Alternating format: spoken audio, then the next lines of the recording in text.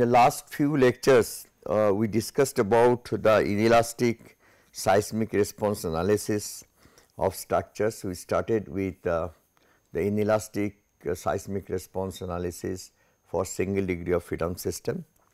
Then how it is extended for a multi degree freedom system was discussed. After that, we discussed the effect of the bilinear interaction on yielding and how it is included in the inelastic seismic response analysis of structures. The concepts were then utilized for the analysis of 2D frame and 3D frames. In 2D and 3D frames, we considered again two cases. In the first case, the beams were strong and columns were weak. Therefore, the plastic hinges that occur, they are in the ends or at the ends of the columns, and we generally assume the beam to be rigid in the sense that we make the frame a shear frame.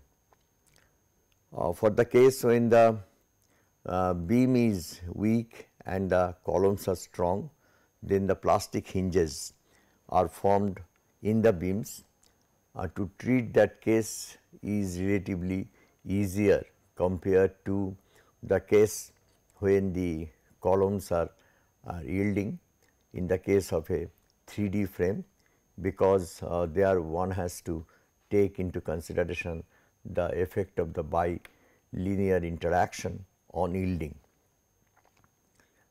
Only thing that is to be considered for the case of weak beam strong column system is that after the yield has taken place at a particular cross section in the beam, and then from the incremental displacement we have to compute also the incremental rotation. With the help of that only we can find out the bending moment at a particular cross section and check whether it is exceeding the value of MP or not. If it exceeds the value, then another thing that you have to compute is the what is the rotational velocity at the plastic hinges and also the amount of rotation. After that, we discussed a very important topic called the pushover analysis in earthquake engineering. The pushover analysis is a very good equivalent static nonlinear analysis of structures for earthquake. With the help of pushover analysis, we try to understand the inelastic behavior of the structure after the yielding during the earthquake, and also try to see the performance levels of the structure at different stages of the earthquake loading. And pushover analysis is extremely used for most of the cases where we have a situation where the structure is subjected to a lateral dynamic loading, and because of that the structure goes into the inelastic zone. After this, we want to discuss now two very important aspects in earthquake analysis and design. They are the ductility and inelastic spectrum. I have defined what ductility is before, so let me define it again. Ductility is for a single degree freedom system is defined as the maximum displacement that the structure undergoes during earthquake divided by the yield displacement. So, that is the definition of the ductility, or in other words, after the yielding, how much the structure can deform is a measure of the ductility. And in the seismic design of structures, we design the structures to have enough ductility. I mentioned this in connection with the design philosophy that we have. In the seismic design philosophy, we have got three very important criteria, that is the stiffness, strength and ductility. So, stiffness provides the resistance to the earthquake forces in the elastic zone. The strength denoted by the yield of the yield resistance of the element that decides when the element goes into the inelastic range, and ductility denotes how much the element can deform beyond yielding. Ductility detailing of reinforcement is a very crucial issue in the structural drawings. At every joint, these structures must be detailed properly for earthquake, and so far as the reinforced concrete structure is concerned, there are guidelines given in all codes how one can provide the adequate ductility by way of reinforcement detailing.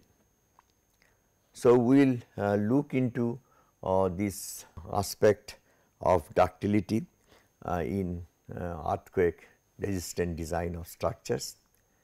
Along with that, we will discuss another important aspect in earthquake resistant design, that is the inelastic response spectrum, and we will see how inelastic response spectrum differs from the elastic response spectrum that we have discussed already, how one can construct an inelastic response spectrum from the elastic response spectrum, and what are the uses of inelastic response spectrum.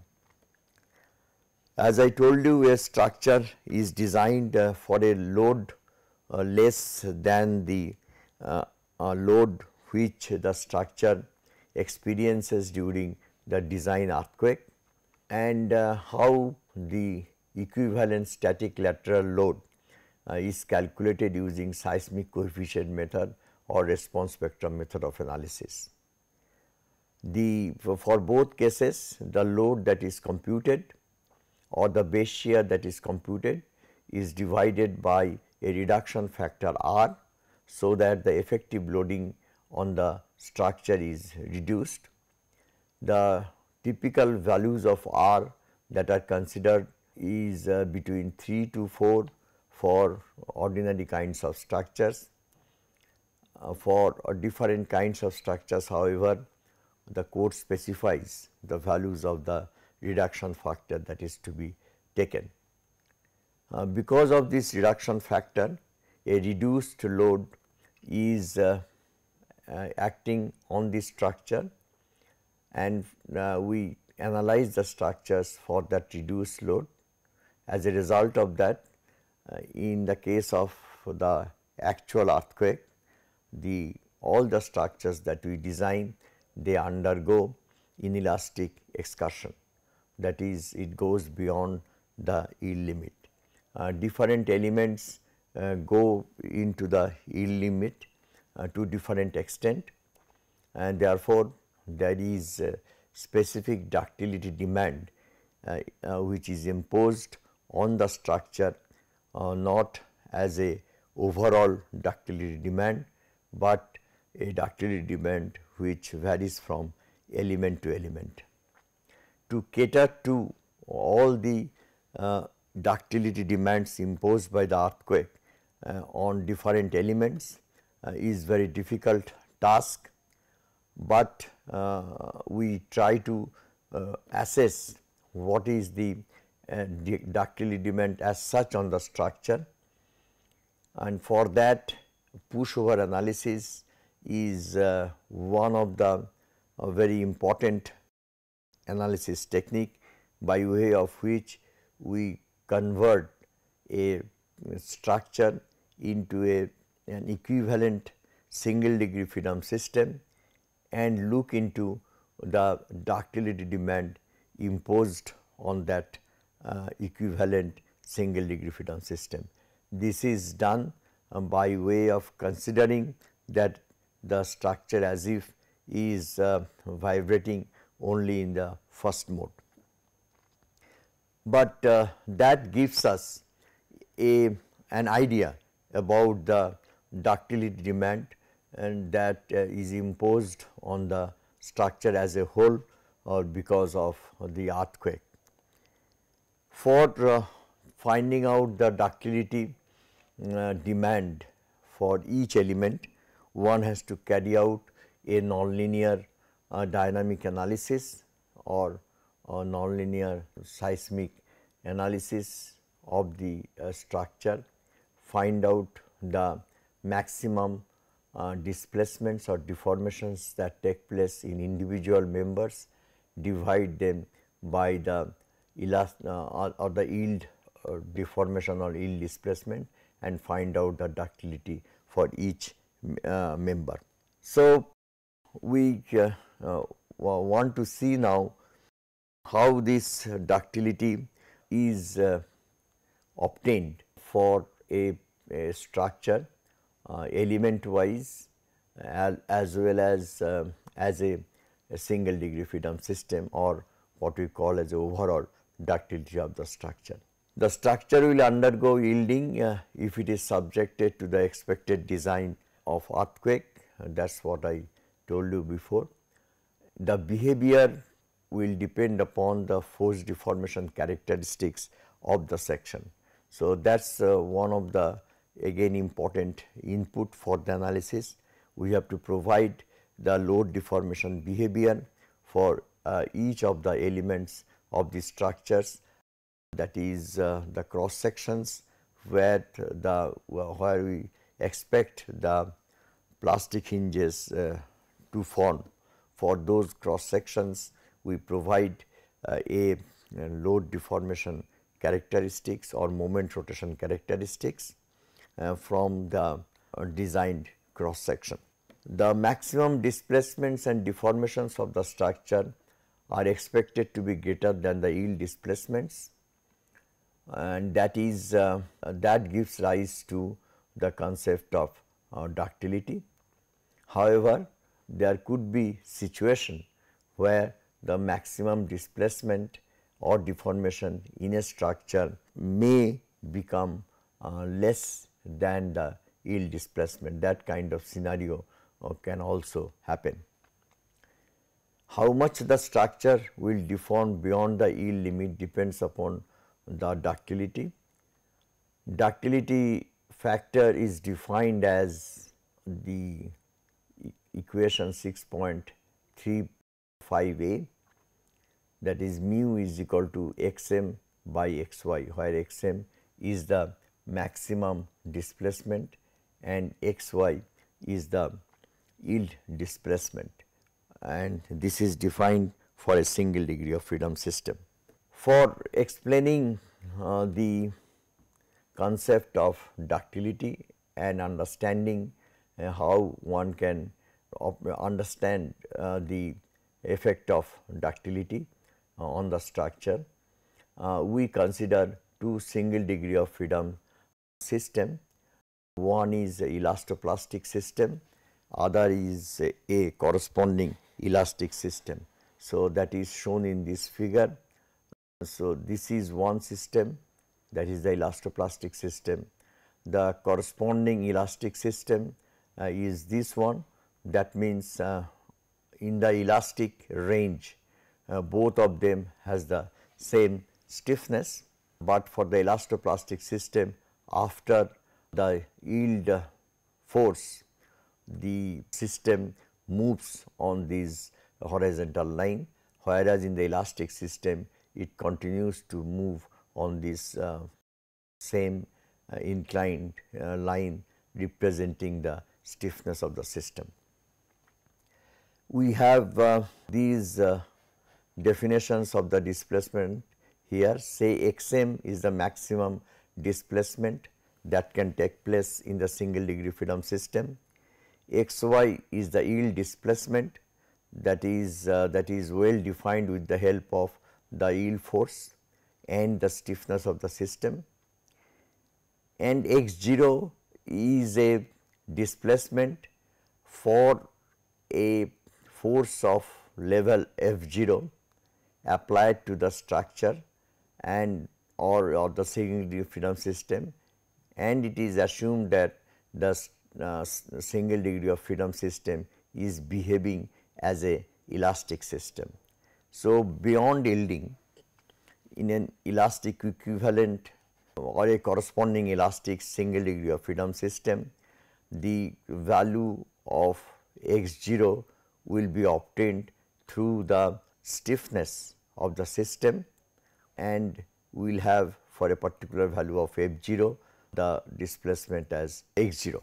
In order to make the formulations and the necessary curves for understanding ductility, we make certain parameters or introduce certain parameters into the analysis procedure. First parameter is F bar y.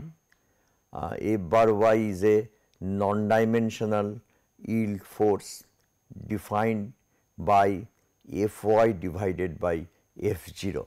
That is, Fy is the maximum force that can occur in the elastoplastic system, and F0 is the maximum force that is developed if that particular x0 system were behaving as an elastic system, and this is equal to xy by x0, which is shown in earlier figure. So, this Fy by F0 will be equal to xy by x0. Now, inverse of F bar y is called a factor which may be called as a reduction factor, and this reduction factor Ry is simply the inverse of F bar y.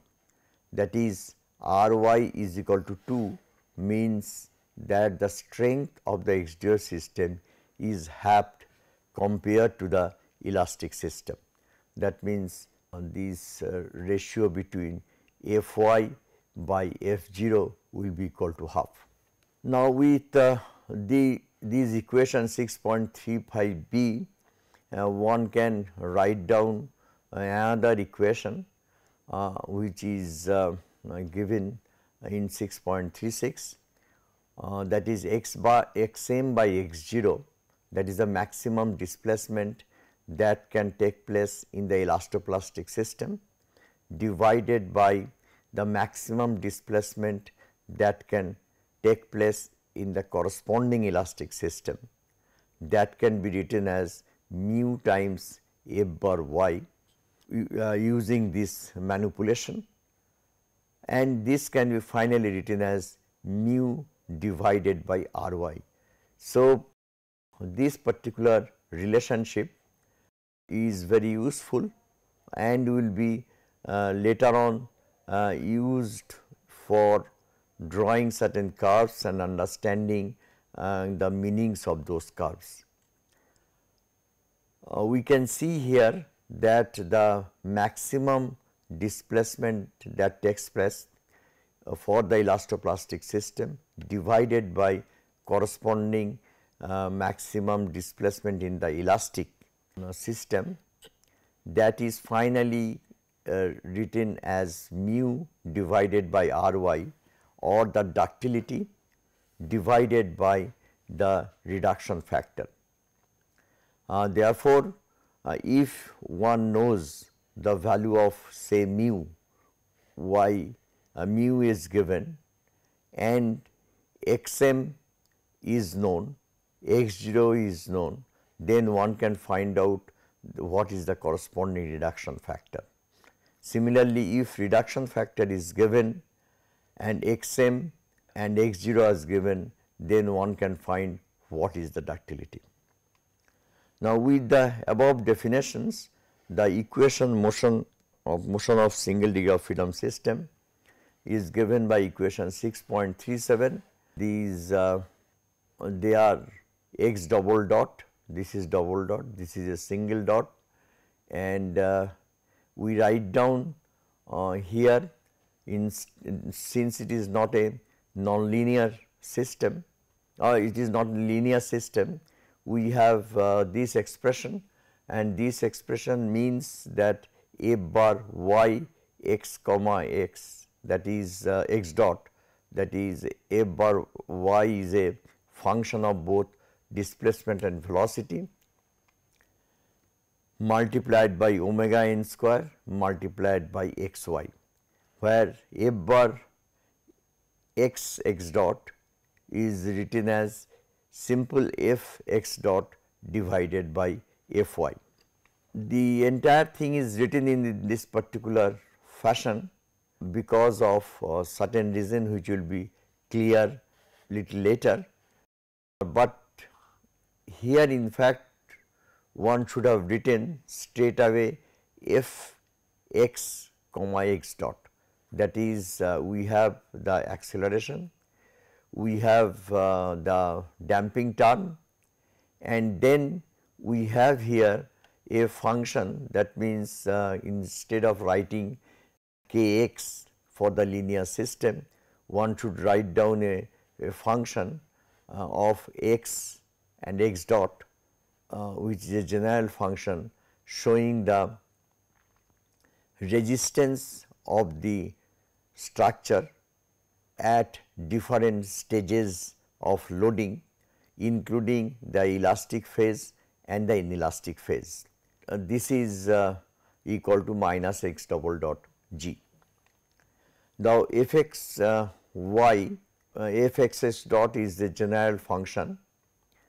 One can show that the thing that is written over here is nothing but f x comma x dot. So, that is shown over here with the help of this derivation. If we look at the equation, we are writing down the equation in this particular form, that is f bar y x x dot is written as f x dot divided by f y. Now, if I take omega n square f x comma x dot divided by f y, that is the definition of your f bar y. So, in place of f bar y, we are substituting f x comma x dot divided by f y, and then divided by x y. Now, if I divide it by x y, then the x y automatically goes up over here. So, in the denominator we have f y by x y. Since f y by x y will be the stiffness, that is how the elastic stiffness is defined. F y is the yield displacement and x y is the yield force, and x y is the yield displacement. Then f y by x y would give the value of k. So, this is replaced by a value of k. So, one can write down omega n square f x comma x dot divided by k. Since k by m is equal to omega n square, then this turns out to be f x comma x dot divided by m. So, this entire expression that we have taken, thus this entire expression is simply is equal to f x comma x dot divided by m. That is what we should have written over here, because we have divided all through by m, and m on this side therefore cancels out, and the generalized force, resistive force, restoring force is given by a function, general function of x and x dot divided by m. So, we deliberately replace this by this particular terms, and there is a reason for that. Next we define the value of the mu, that is xt over here. Xt can be written as mu t divided by xy. So, that is the definition of the ductility at any instant of time t, that is how much the displacement can take place over and above the yield displacements. So, therefore, x t in this particular equation can be written as mu t into xy. So, once we have this relationship, then this can be substituted into the top equation, so that the second equation can be simply written in terms of the not x variable, but mu as a variable, that is ductility at every instant of time t. So, this becomes mu double dot t plus twice zeta omega n mu dot t plus this particular term, xy term will not be there, it will be omega n square f bar mu comma mu dot, that will be there, and is equal to, we write down minus omega n square x double dot g by ay. Now, this ay is defined again in this particular form. Ay is equal to fy by m, or in other words m multiplied by ay, that gives the value of fy, or one can say this as if it is an yield acceleration ay. Yield acceleration multiplied by m gives you the yield force, and that can be shown to be is equal to omega n square x 0 divided by f bar y. So, this proof again is shown over here in this derivation, that is we write down first ay to be is equal to fy by m, and this is then manipulated like this, fy divided by f 0 multiplied by f 0 by m. So, this is equivalent to f 0 by m by multiplied by f bar y. Further we write down f 0 by x 0 into x 0 into f bar y divided by m. So, we multiply here by x 0 and divide by x 0. Then it turns out to be now f 0 by x 0 is the stiffness of the elastic system, corresponding elastic system. So, this becomes k and this is m. So, k by m becomes omega n square. So, ay can be written as omega n square x 0 multiplied by f bar y. So, that is what is shown here, that is ay is equal to omega n square x 0 f bar y. So, the equation 6.38, equation 6.38, which is written in terms of the ductility as a variable. So, that is now is a this equation now has the following variables omega n, xi and f bar y. So, if we wish to now solve this problem, that is equation 6.38, we see that mu depends upon three factors, omega n, then xi and f bar y, because ay will contain an f bar y. So, that is what we have shown over here. If we now want to find out the value of mu by solving this equation 6.38, the value of mu obviously would depend upon not only frequency and the damping of the system, but also by f bar y, that is inverse of the reduction factor. The time history analysis for the second equation shows the following important things. First, for f bar y is equal to 1, that is the elastic system, responses remains within the elastic limit and maybe more than that for f bar y less than 1. F bar y less than 1 means the elastoplastic system. For the elastoplastic system, that is f bar y, two counteracting effects takes place. First is the decrease of response due to dissipation of energy and increase of response due to decreased equivalent stiffness.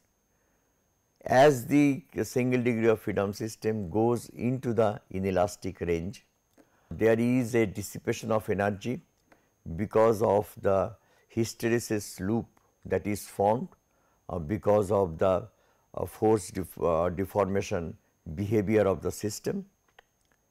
And second is since the system goes into the plastic state or inelastic state, is equivalent stiffness is decreased. Thus, one can see that the first effect tends to reduce the response of the system, the second effect tends to increase the response of the system. Therefore, it is very difficult to say whether in the inelastic range the oscillation will be greater or less than the corresponding elastic system. The less the value of f bar y, more is the permanent deformation at the end. That is obvious because of the more value of f bar y means that the system is having more inelastic effect. Therefore, at the end of the earthquake episode, we observed that the system has undergone some permanent deformation element wise as well as overall structure. Next, mu is known if xm for a f bar y and x0 can be calculated. So, that is that follows from the relationship that we have shown before. That means, this important relationship given by 6.36 equation. So, it from this equation one can say that provided we know xm, f bar y and x0, one can calculate the value of mu. That is one of the equation emerging out of that equation 6 or relationship emerging out of equation 6.36 is that xm by x0 is equal to mu divided by ry, and ry is a reduction factor, it is nothing but inverse of f bar y. So, this particular relationship is very important and we will use this relationship later for explaining many figures. Effect of time period on mu, xm, x0 and f bar y are illustrated. On this figure we can see that we have on this ordinate we are plotting x dot 0 divided by g0 and divided by x0 divided by xg0, and this is xm divided by xg0. So, any one of them are plotted over here. That is the normalized displacement, elastic displacement, and the normalized value of the maximum displacement for the elastoplastic case. And this is on this scale we have got a time period. The scales are logarithmic scales. The curves are plotted for different values of f bar y, or in other words for different reduction factors r y. F bar y is equal to 1, that denotes the elastic case, and all other denote the inelastic case or elastoplastic case. We divide this entire range into 3 ranges, that is the displacement sensitive range, this is the acceleration sensitive range, and in between we have the velocity sensitive range. That is for large value of t, we call this as a displacement sensitive range. For the low value of t, we call this as the acceleration sensitive range, and in between time periods we call as the velocity sensitive range. These definitions and the meaning of them are discussed when we are discussing the tripartite plot for the response spectrum. Now, from the figure, the following observations can be made. First one, for long periods, that is in the displacement sensitive zone, we find that xm is almost is equal to x0 or is equal to xg0, and this the value is independent of f bar y. We can see that the here in this particular zone, irrespective of the values of f bar y, all the values are more or less the same, and here this is equal to 1, that means xm is equal to x0 is equal to xg0, and therefore, in this range the mu simply is equal to ry. In velocity sensitive region, xm may be smaller or greater than x0 or greater than the x0 value, and is not significantly affected by f bar y. Mu may be smaller or larger than ry. So, we can see that again from the curve, this is the velocity sensitive range, that is the in between region from here to here, and in this range we can see that the value it is not very sensitive again to f bar y, and ductility can be less or more for different values of f bar y, and this range is the acceleration sensitive range. Here we see some interesting things, that is in the acceleration sensitive region, xm is always greater than x0, increase with decreasing f bar y and t, mu is always greater than ry for shorter period, and mu can be also very high. So, this is seen here.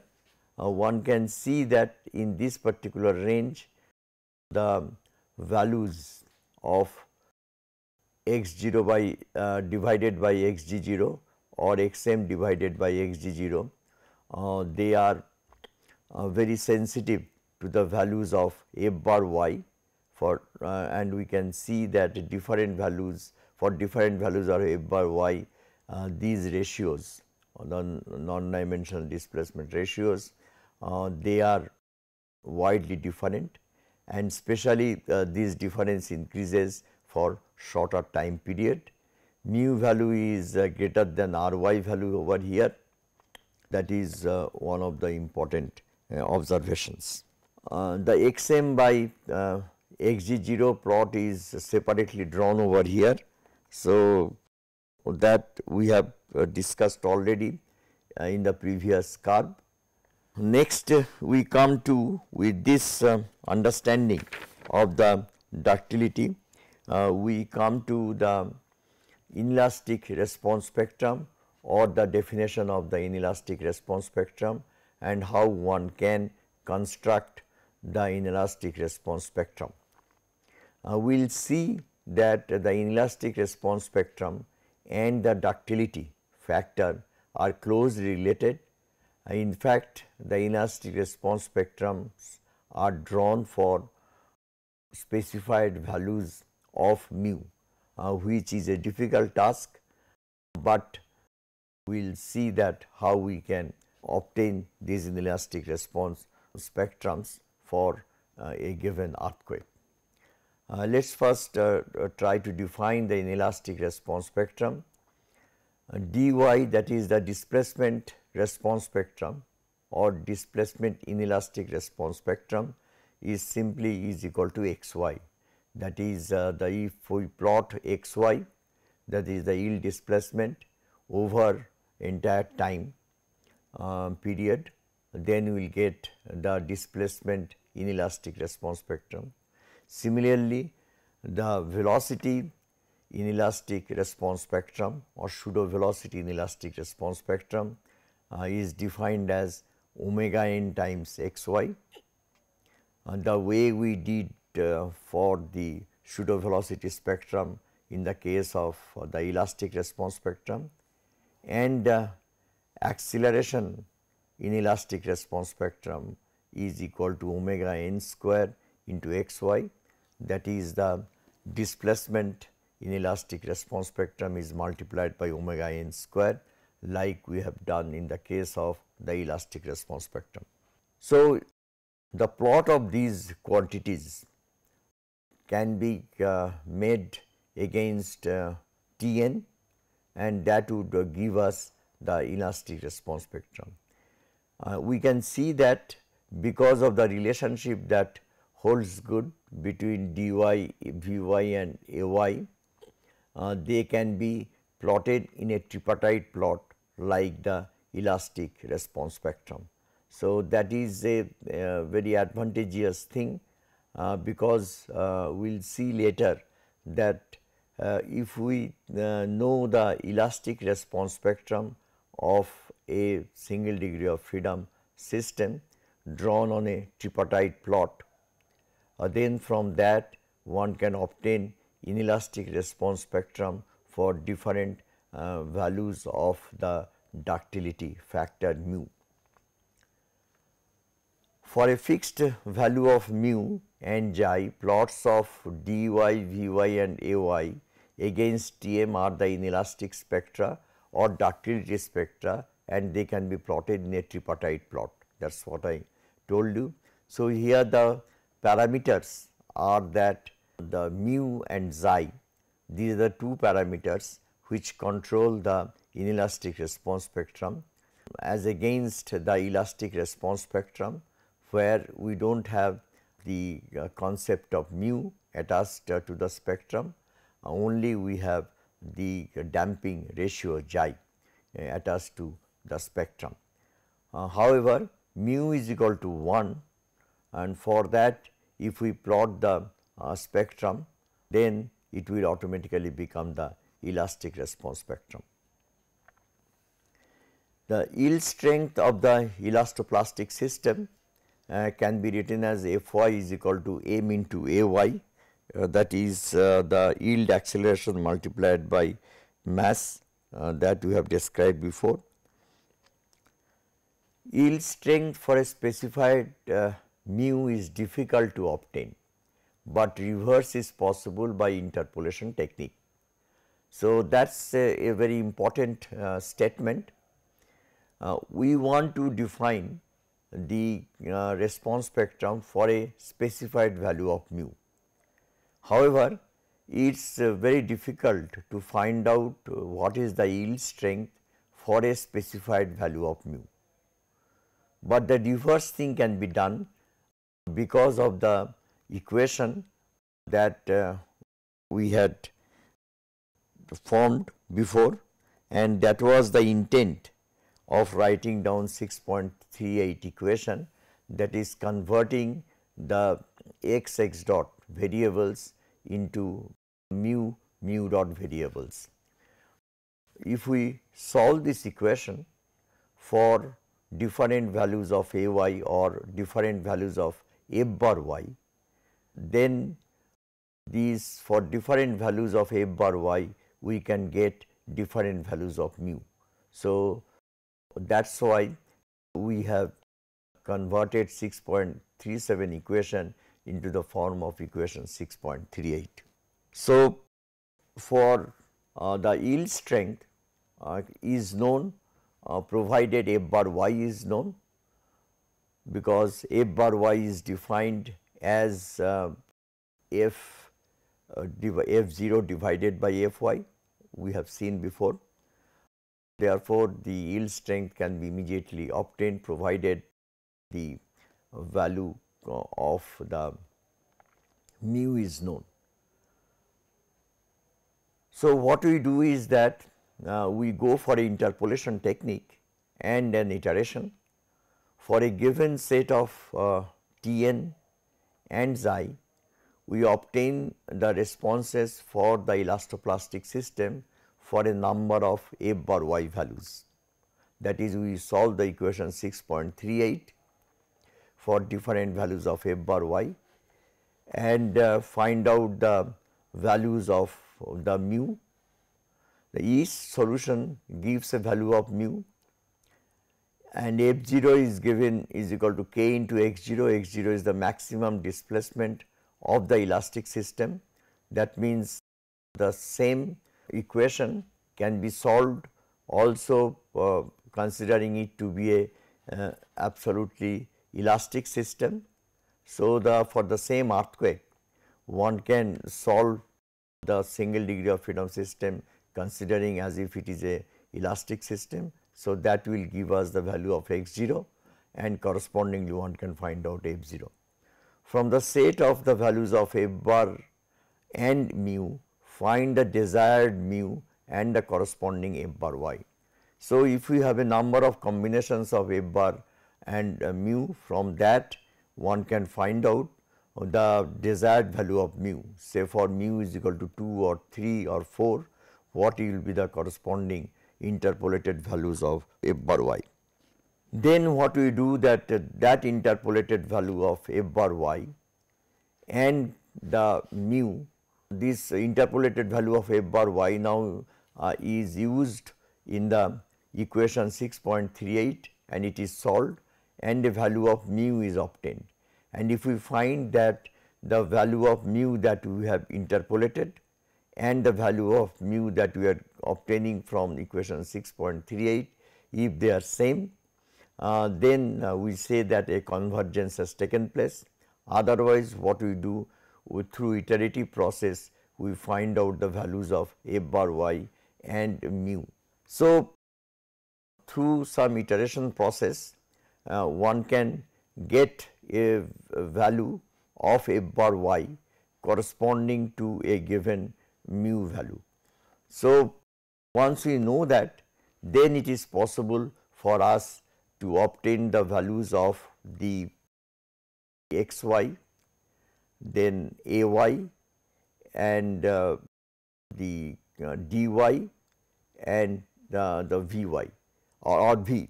So, the inelastic acceleration, inelastic displacement, inelastic velocity, they can be obtained provided we know the value of yield displacement, and to know the value of yield displacement we must know the yield strength, and to know the yield strength we must know the value of f bar y. So, what we do is that for different values of the time period Tn, we repeat these entire exercise and we plot the ductility spectrum. So, a ductility spectrum, which is the acceleration ductility spectrum, is shown over here. It is not m, it will be is equal to mu. So, for mu is equal to 1, that means this is the elastic response spectrum. So, mu is equal to 1.5, mu is equal to 2, mu is equal to 4, mu is equal to 8. We can see the accelerations or inelastic accelerations, and these inelastic accelerations for different values of the mu value is plotted here, and one can see that for higher values of mu, the value of the spectral acceleration is drastically reduced compared to the elastic response spectrum. So, as the system goes into the inelastic range, the effective force that is coming onto the system gets reduced. From the ductility spectrum, yield strength to limit mu for a given set of Tm, Tn and Xi can be obtained.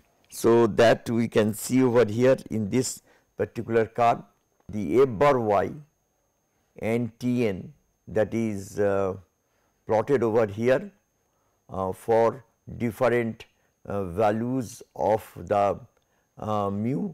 So, there mu is equal to 1.5, mu is equal to 2, this is not m. So, they will be all mu equal to 1.5 or 2, 4, 6, 10 so on, and for this we have these curves plotted, and these curves are nothing but f bar y plotted against Tn, and that is the aim that we had. So, for a given value of mu, we can find out what is the value of f bar y. So, once we do that, then you take any time period, and for a specified value of mu, one can immediately get the value of f bar y. And once we get the value of f bar y, then from there we can get the value of f y, and once we know the value of f y, we can get the value of x y. And once we know the value of x y, then the inelastic response spectrums are defined, because the displacement in elastic response spectrum will be equal to x y simply. The velocity in elastic spectrum will be x y multiplied by omega n, and the inelastic acceleration response spectrum will be equal to omega n square multiplied by x y or dy. So, that is how we finally obtain the value of the or finally plot the spectrums, inelastic spectrums for given values of mu. So, let me summarize here what we do, and then we will proceed with it for constructing the values of constructing the inelastic response spectrum. So, what we have done over here is that we have essentially solved equation 6.38 for different values of f bar y assumed, and each f bar y value provided a value of mu, and that is how one can have a collection or a collection of the combination of f bar y and mu, one for a particular time period Tn and Xi. Once we have that, then from there we say we are wanting to construct the response spectrum, inelastic response for spectrum for mu is equal to 2. So, we find out from interpolation what is the value of f bar y corresponding to the value of mu is equal to 2 from the set of values that we have got after the analysis. Once we know the value of f bar y, then that from that f bar y one can find out the value of f y, and once we know the value of f y, then one can know the value of x y, and inelastic response spectrum ordinate for that particular Tn and Xi combination is known. So, that is how the inelastic response spectrums are obtained.